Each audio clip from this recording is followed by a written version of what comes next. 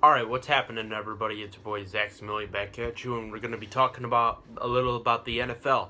Talking about the latest news that has gone down in the last, I'd say about the last 15 to 18 hours my time.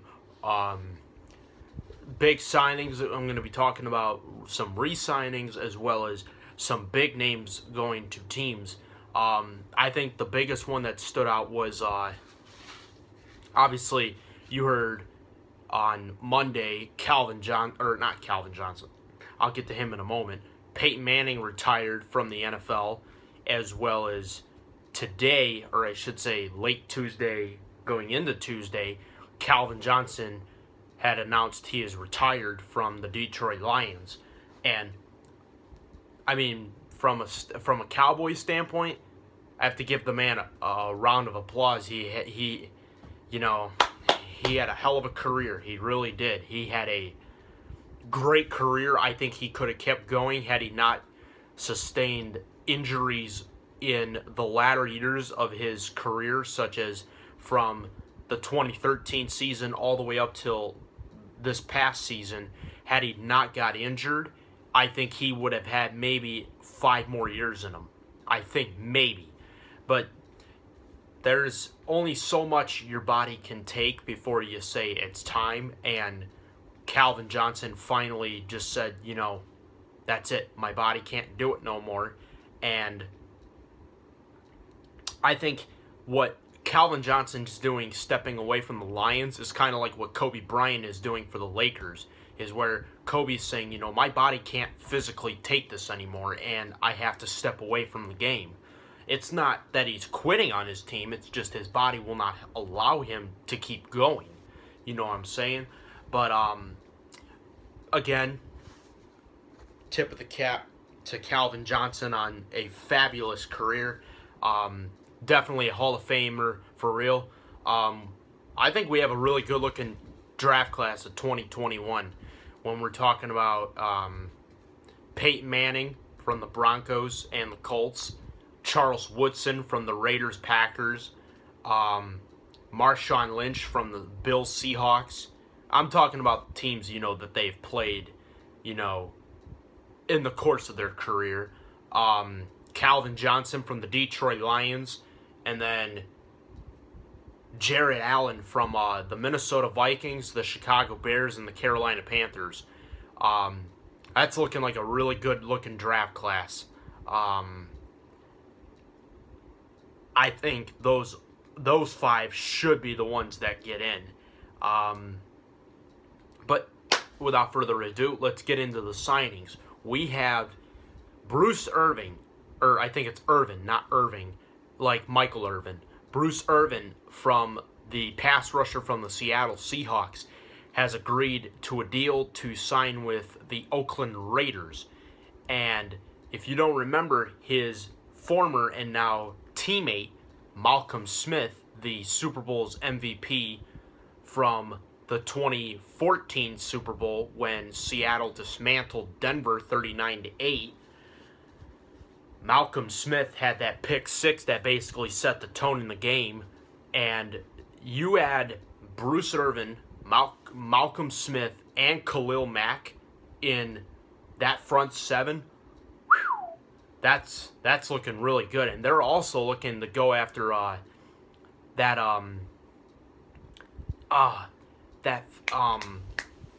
Weddle from the Chargers.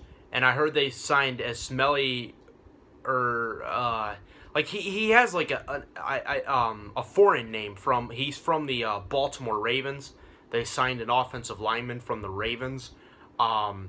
Raiders, I don't think the Raiders are done. I think they have a lot of cap space to spend, so they can look like they're going to they look like they're in the makings, to sign more players. I think they should go after Eric Weddle, considering Eric Weddle is a all-time Pro Bowl safety.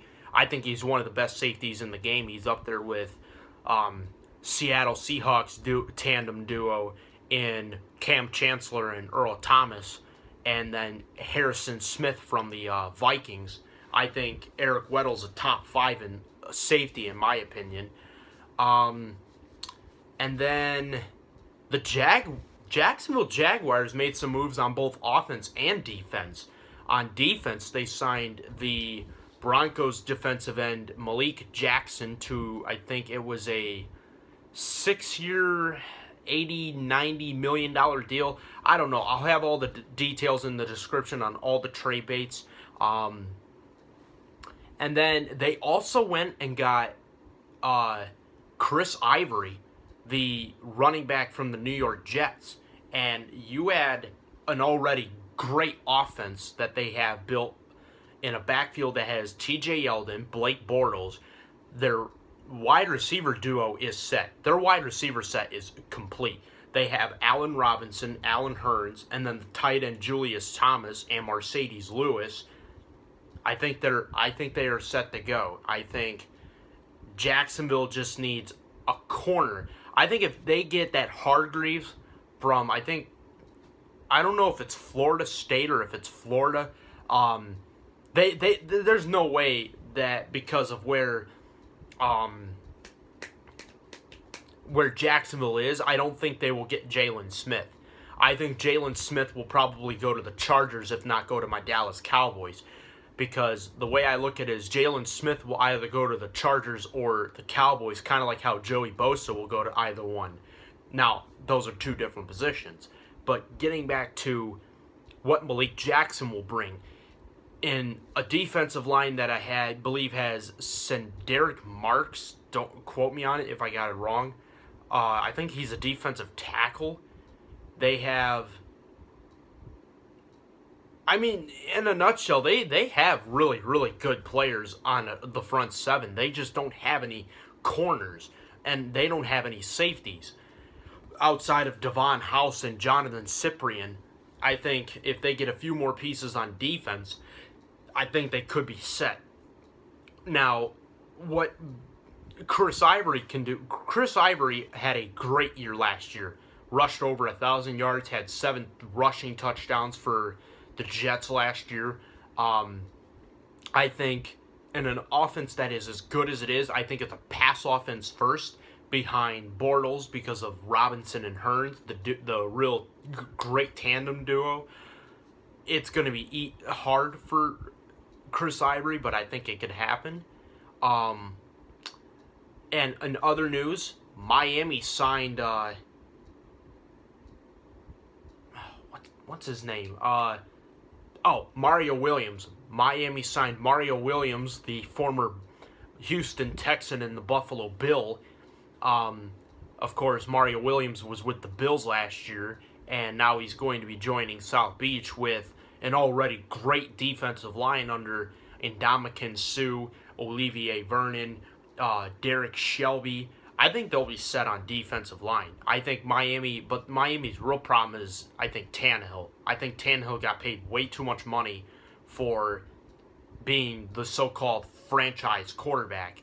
But I still think it may be, I don't think it's a good signing for the Dolphins because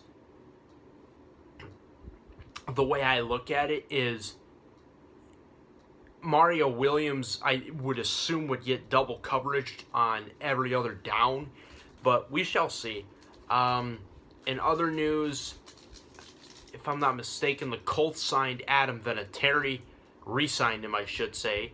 And speaking of the Bills, they re-signed, I think it's Cody Glenn. Cordy Glenn. I think he's a tackle. I think they also, speaking of the Bills, the Eagles got a corner. They finally needed a corner after Nolan Carroll broke his leg. They shipped out Byron Maxwell. God knows what they're going to do with E.J. Biggers. And they got Leotis McKelvin. I think Leotis McKelvin is a really good corner. He makes a really good punt returner. So we shall see with Leotis McKelvin. And I think there was one more.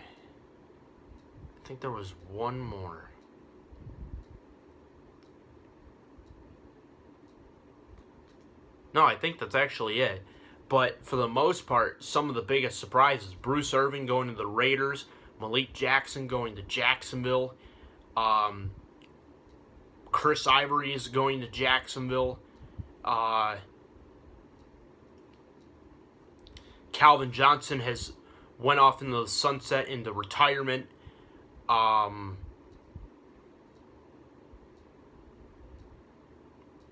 mean, overall, though, it's looking like a really good free agency, but not for my Dallas Cowboys, because right now they're not making any moves on any of the free agents. But, I mean, look at it this way.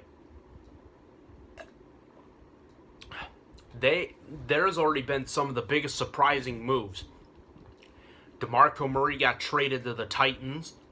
Byron Maxwell, Kiko Alonso got traded to the Dolphins. Dolphins had signed Mario Williams. The Jaguars signed Chris Ivory and Malik Jackson. Bruce Irvin got signed by the Raiders. And the Raiders, I think, are really trying to build on defense, and I still think they should go for Weddle. They should go for Eric Weddle, but that's just me because, of course, you know the story about Charles Woodson retiring. So, but that's the end of this 2016 NFL free agency vlog. If you liked the video, hit the thumbs up. Always do that favor. And leave comments in the comment section on what you guys think about the signing so far and what you think about each one of the trades, as I would like to know. And if especially you Cowboys fans out there, tell me who you think we draft this year. Me personally, we should not get a quarterback. I think we should get a defensive player.